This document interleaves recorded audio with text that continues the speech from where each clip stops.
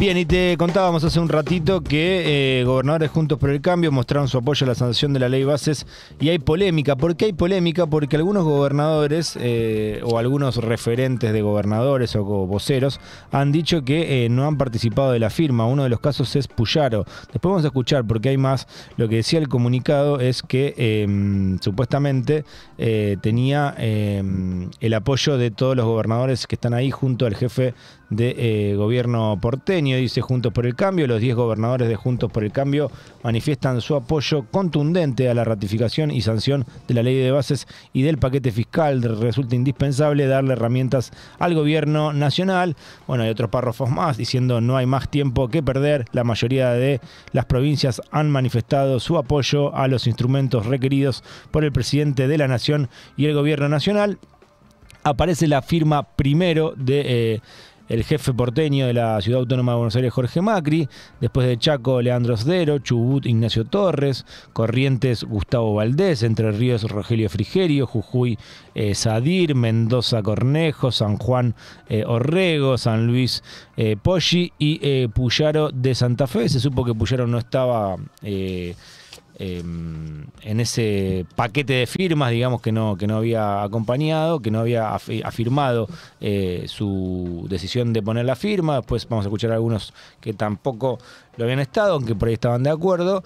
¿Y qué pasa en Juntos por el Cambio? Bueno, solamente existe en esto que se llama la Liga de Gobernadores o en esto que es los gobernadores de Juntos por el Cambio, porque en el Congreso no existe más Juntos por el Cambio, el radicalismo está por su cuenta, la coalición cívica estuvo con Hacemos Coalición Federal y después se abrió, hay fragmentación en lo que tiene que ver también con el Senado, no existe Juntos por el Cambio, salvo entre los gobernadores que ya empiezan a tener sus principales diferencias y polémicas, y de hecho hoy hay un Zoom para tratar de ordenarse un poquito de cara a lo que va a ser la votación de mañana. Jorge Macri habló del comunicado y esto lo decía.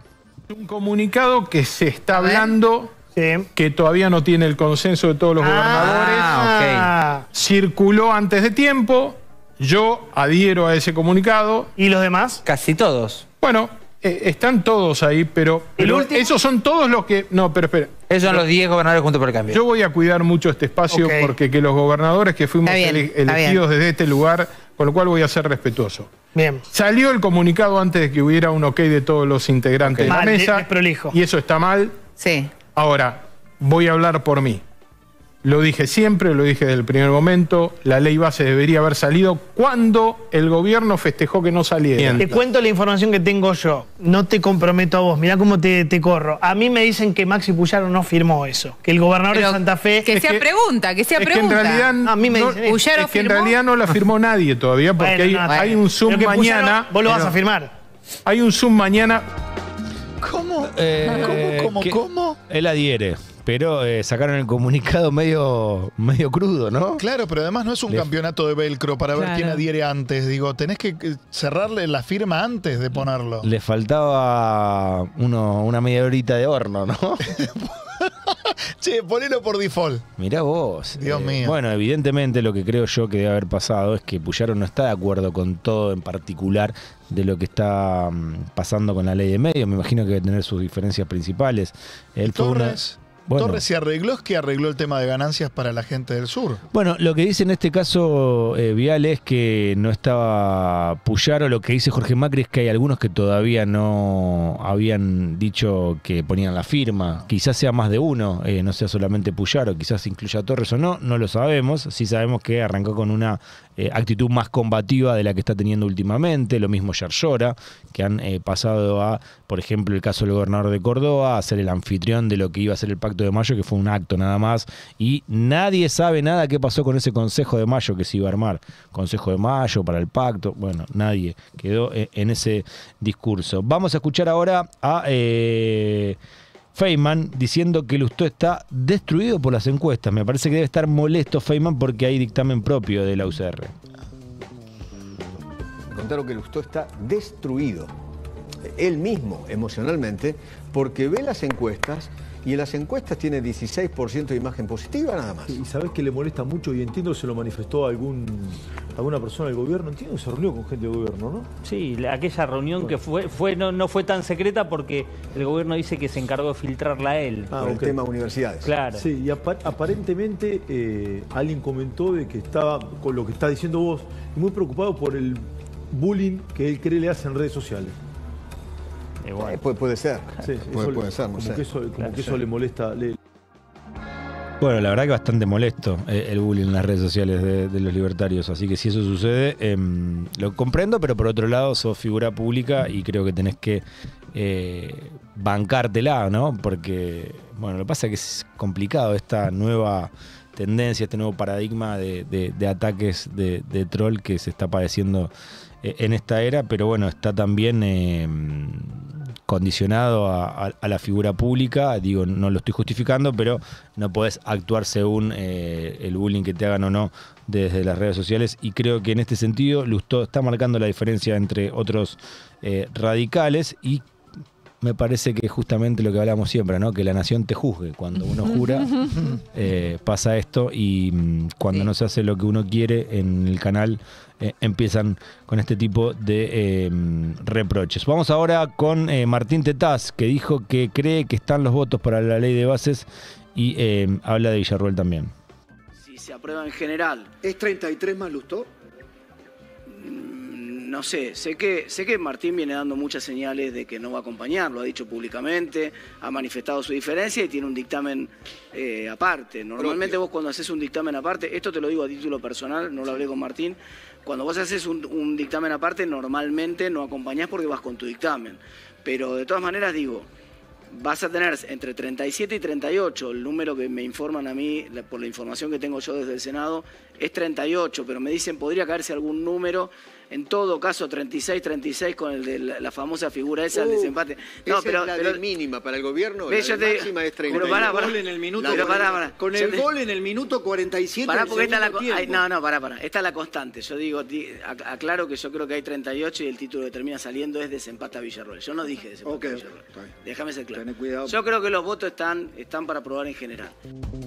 Bien, 38 se necesitan, si se cae uno, se termina rechazando en general. El gobierno cree que va a salir en general, hay que ver qué no sale en particular y qué termina sucediendo si lo que no quiere el gobierno no se logra cuando se vote artículo por artículo. Ahí hablaban del desempate, que no lo quería dejar así, es lo que aclaraba Martín Tetaz, pero sí es cierto que está bastante parejo, aunque todos creen que en lo general va a terminar saliendo. Pero bueno, lo cierto es que Martín Lustó, que es uno de los que estaba en duda si vota en general a favor o en contra, presentó su propio dictamen, y si presenta su propio dictamen, lo más posible es que no esté a favor del proyecto en general del propio gobierno. Veremos cómo se desarrolla todo en las próximas horas. ¿Por qué? Porque es el día de mañana, en un ratito va a haber labor parlamentaria con los jefes de bloque de cada uno de los partidos para organizar la sesión del día de mañana, que dicen que va a ser bastante larga. Yo especulo que muchísimo más corta que lo que fue la de la Cámara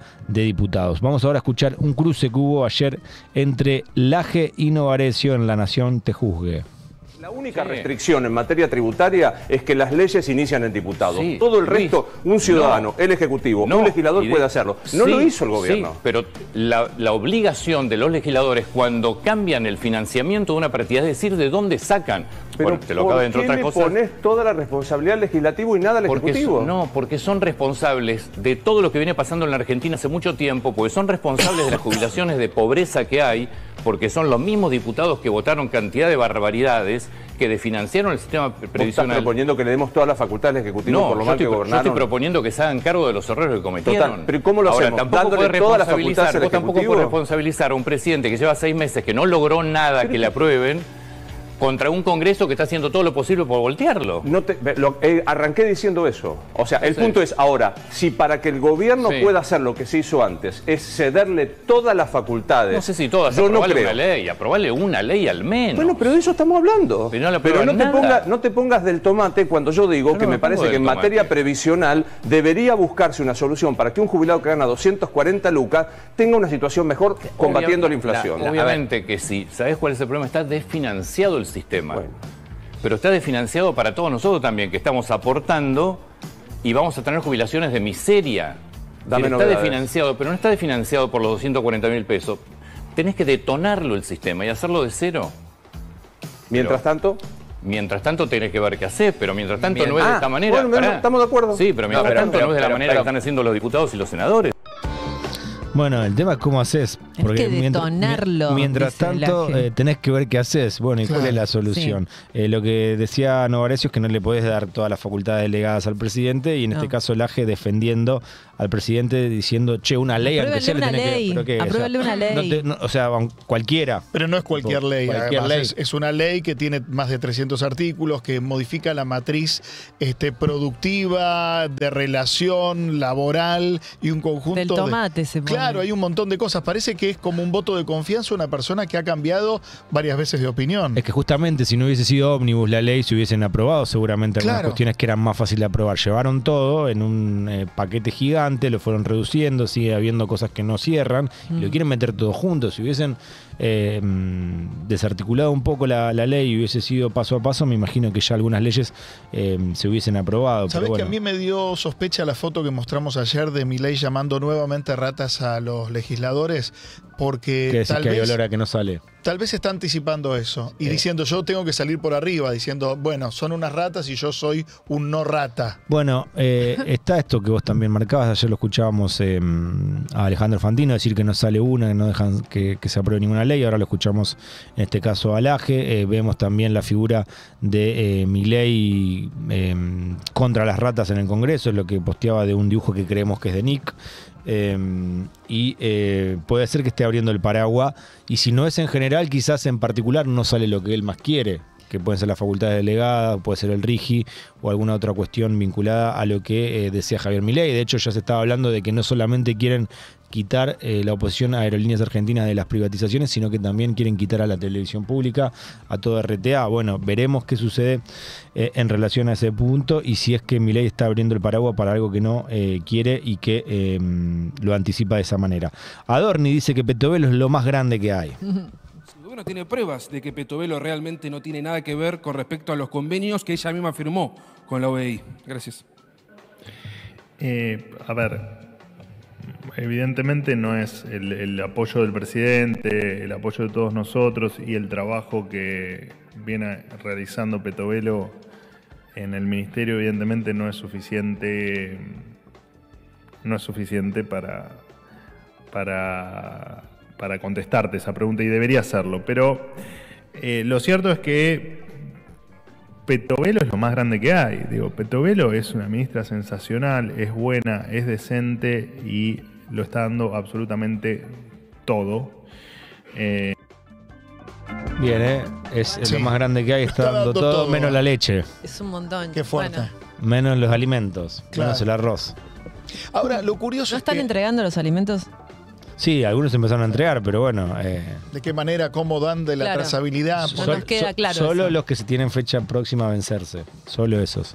Ahora, Petovelo es la que inicia una denuncia contra uno de sus funcionarios. O sea, no es una operación externa donde se mete ahí algo empiojado para crear una duda. Hay hechos comprobados, fácticos, ¿no? Sí, qué sé yo. Exactamente. Bueno, eso es lo que decía Adorni. Claro. Vamos a escuchar a ver qué decía Jorge Rial en Argenzuela. El 5 de marzo, desde el 5 de marzo, la ministra Sandra Petovelo ya sabía de la existencia de esos depósitos, sabía de la existencia de esa mercadería, sabía de la existencia de mercadería que se iba a vencer, sabía absolutamente todo lo que negó hasta hoy. Y sabía... Todo, sabía todo, porque ¿sabes qué? Sabía el contrato con todo. La Organización de Estados Iberoamericanos. Todo. Ella lo firmó. Pero, claro, pero ahí tenés la foto. Acá es otra cosa. Acá se hicieron los boludos y hasta hoy decían, no sabíamos que había eso, no sabíamos. Bueno, saben. Sabían y saben. No se hagan los boludos. Bien, en este contexto en el que hablaba Jorge Rial, se está diciendo que va a hablar Pablo de la Torre y cuando hable va a decir que había comunicado a la ministra Petovelo de la existencia de los alimentos en esos comedores. Entonces Petovelo incumplió su tarea de informarle al entonces ministro del Interior, Guillermo Francos, actual jefe de gabinete, porque en el Congreso, en el Congreso negó la existencia de alimentos. Dijo los depósitos estaban vacíos y no estaban vacíos. ¿Sabés qué me preocupa, Lautaro? Que nos quedamos con la rama de alimentos comprados en agosto del año pasado y que ingresaron en noviembre. ¿Qué va a pasar de acá en adelante? Desde enero, ¿qué se compró? Sí, ¿A dónde se mandó? ¿Y qué va a pasar de acá en adelante también? Claro. Escuchemos a Moreno analizando los 6 meses de gestión del presidente Javier Gerardo Milei. Sí, entonces, si vos le sacás a los 45, 46, los 12 puntos, estás llegando a su núcleo duro de votos. Que eso sí lo van a hacer el aguante de bastante tiempo. Ahora, con eso no podés gobernar. Y está claro que dos temas que planteamos en este programa, que está Chapita y que el próximo presidente va a salir de una asamblea legislativa, está dando vuelta. Está dando vuelta. Dijimos entre 4 o 6 meses, que en vez de 6 es 7, es 8, van a decir Moreno se equivocó. No tiene importancia, esto está instalado. Está instalado. Que está Chapita, no hay discusión, y que el próximo gobierno sale de una asamblea legislativa. Bueno, esta semana es muy importante. Esta semana es muy importante por la... Bien, Guillermo Moreno viene sosteniendo esto desde que arrancó el gobierno de Javier Milei. Ya llevan 6 meses y hay un núcleo duro importante que aún lo sigue bancando y mucho, ¿no?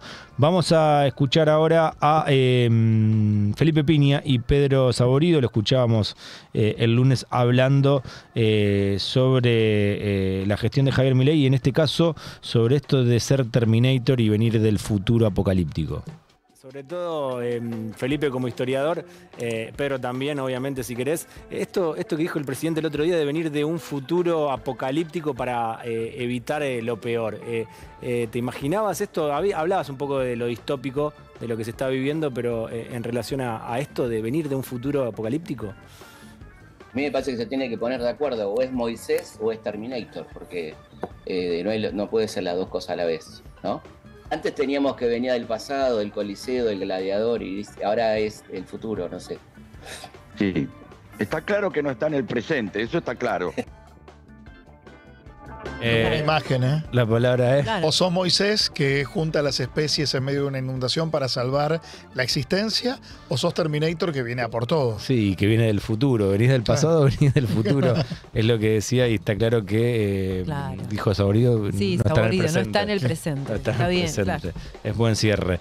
De hecho, en un momento veníamos hablando de que Milei no le gusta comer, que si tuviese por él una pastilla que sea lo que contenga lo que necesita para vivir. Los nutrientes, claro. Se tomaría una pastilla y bueno, Saborido dijo, bueno, que la pastilla sea de clonazepam. Nunca confíes en alguien que te dice que comer es un trámite. Tipo astronauta. Bueno, ni en los que te dicen que hay que arreglarse y comer una sola vez al día. Parece que va a la TV pública. Mirá vos. Ese, no lo nombremos. Mirá vos. Hay rumores de que no saben dónde ponerlo y lo quieren poner como titular, como presidente de RTA. Mirá vos. Y lo debe creer. Sí. Bueno, experiencia televisiva tiene. Hay que ver si en dirección, ¿no? Bien, 1000 voces a la vez han sido aquí en este programa, 7:43 de la mañana. Ya seguimos.